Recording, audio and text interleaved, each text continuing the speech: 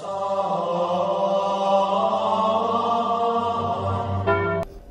I hear the voice say this: "This is the man I've chosen to be your president." Hello everybody, thanks for tuning in. I just feel this is an interesting point raised by Father Jim Blount about President Trump in light of what's currently happening to him. Before that, if you are willing, please help share this video on your Facebook or Twitter to help spread the message.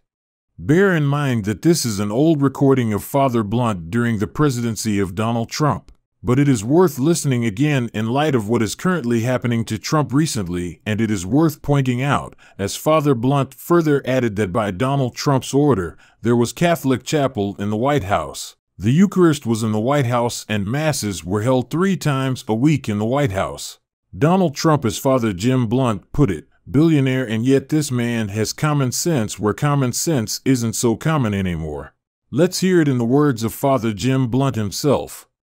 And so I'm watching Donald Trump, and I became impressed with 3 things quickly, within like 3 or 4 minutes. The first thing I noticed was, whoa, this is a multi-millionaire or a billionaire, and yet this man has common sense. I couldn't believe it.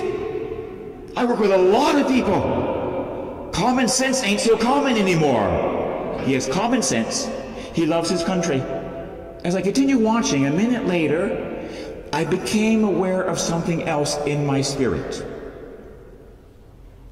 This man is open to God.